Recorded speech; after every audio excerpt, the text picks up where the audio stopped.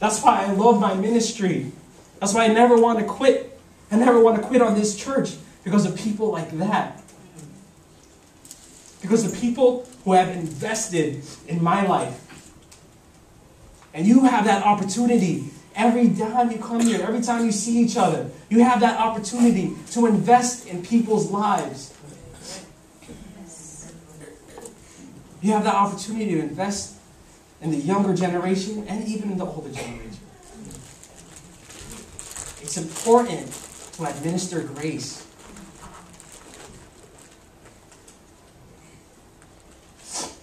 You know, as I close, I want us to realize this.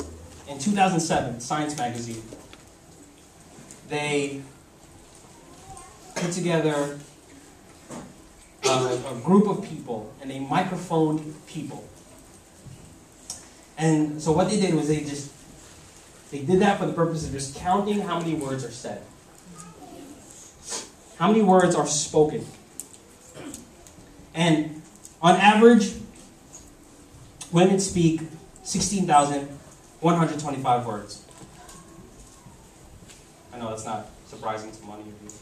Probably hear it all the time. Men, they speak 15,669 words. So, that means on average, we as people, we speak close to 16,000 words a day. 16,000 words. We speak 16,000 words. So my challenge to you is, how are you going to use those words? How are you going to use those 16,000 words that you have been graced to give people? Are you just going to empty your minds and just try to speak as many words as you can? Or are you actually going to try to think of what you're going to say, the quality of what you're going to say, and affect someone's life? And make an impact on someone's life using your words? How are you going to use your words? You know, what I love about God's word is it always gives grace. It always gives grace. And his words can never be improved upon. They can never be improved. They're perfect. And so as I close, I want us to think of Jesus on the cross. And I want us to think of the words that he spoke. When he said, "Father, forgive them." He says, "Father, forgive them." And he does it on our behalf. He does it for people who are sinful, who mocked him, who spit at him, who nailed him to the cross and watched him die. He did it for sinners like us.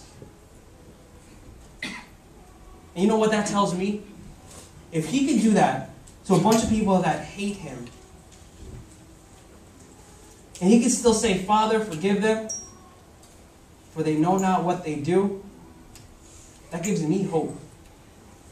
That gives me hope as a sinner. But it gives me hope because I'm a sinner that's been saved by grace.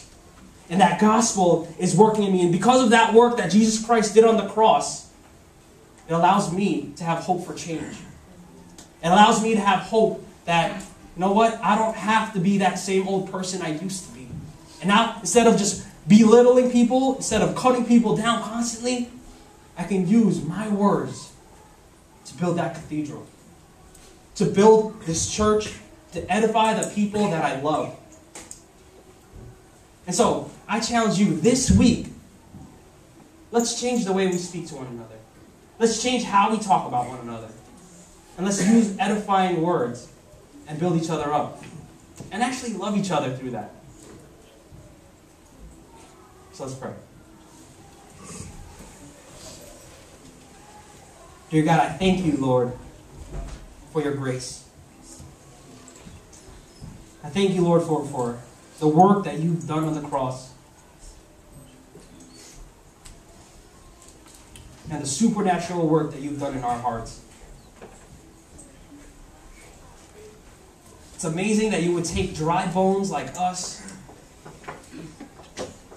and you would put flesh, tendons, skin, and just muscle and then breathe into us the life of your gospel, that we can be alive in you.